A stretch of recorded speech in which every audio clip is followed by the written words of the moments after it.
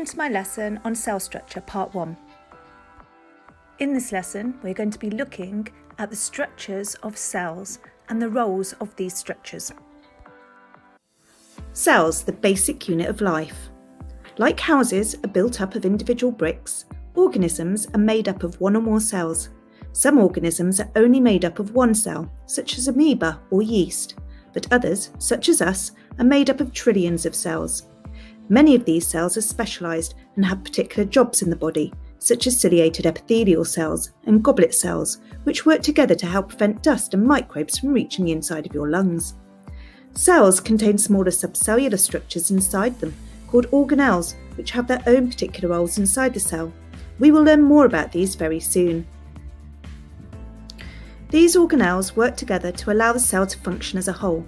Similar cells working together to carry out a particular function are called tissues. The example here is muscle tissue. A variety of tissues working together to carry out a function is called an organ, such as the stomach here. It is made up of secretory tissue, muscle tissue, mucosal tissue, epithelium, and various other tissues to pummel the food, start digestion, and form a liquid chyme. Various organs then come together to form an organ system, which carries out a large role in the body. For example, here the digestive system, which digests and absorbs food so that nutrients can be used by the body. These then build up into the overall organism. So let's break it back down into the individual cells. We need to look at the structure of typical plant and animal cells before we can go on to look at the more specialised cells. This is a diagram of a typical animal cell. As you can see, it has 5 main components: a nucleus, cell membrane, ribosomes, a cytoplasm, and mitochondria. The cytoplasm makes up the bulk of the cell. It is jelly-like in structure and contains water, which allows substances such as nutrients and salts to dissolve in it and for chemical reactions to occur. It contains the organelles of the cell, the tiny structures that have specific jobs inside the cell to allow the cell to be alive. So, in an exam when asked what the cytoplasm's role is, it is where the organelles are found and the site of chemical reactions. Now we move on to a relatively large organelle, the nucleus. This contains the genetic material which is made up of long strands of DNA called chromosomes, carrying the genes. Your genes are what make you who you are. Genes code for proteins, and it is these proteins which control the activity of the cell. So in summary, the nucleus contains the genetic material and controls the activities of the cell. The chromosomes stay inside the nucleus, but the code on the genes can be copied and carried out of the nucleus for the proteins to be made by the ribosomes. These are the tiny organelles found in the cytoplasm of both plant and animal cells. Many of the proteins made by ribosomes are enzymes, which are very important for controlling chemical reactions inside the organism. So ribosomes are the site of protein synthesis. The mitochondria, this is the plural name, one is called a mitochondrion, are sometimes called the powerhouse of the cell. Please do not write this down in an exam. This is not a scientific answer.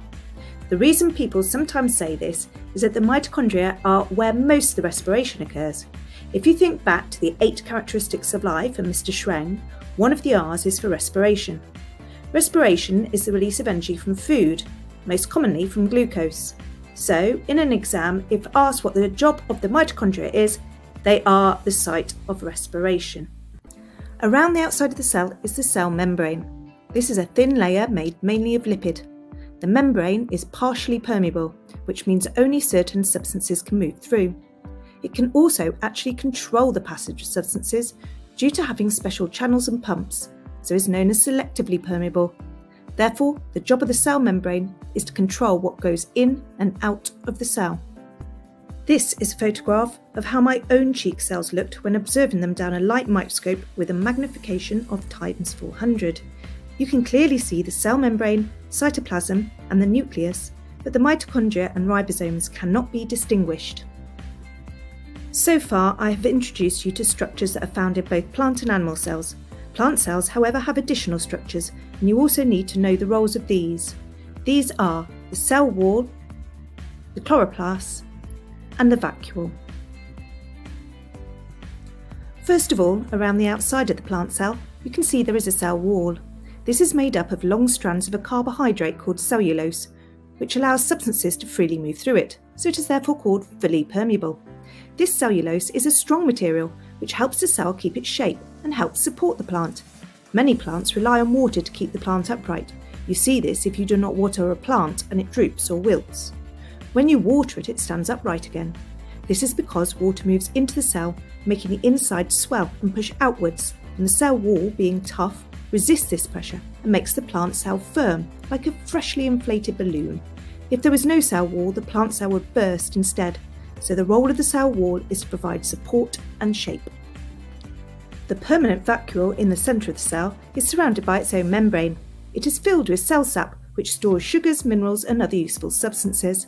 It also helps to support the plant by swelling with water and pushing out against the cell wall. So in brief, the vacuole contains cell sap and helps with support. And last, but certainly not least, as most life relies on these, are the chloroplasts. These are green as they contain a green pigment called chlorophyll, which absorbs sunlight energy for photosynthesis.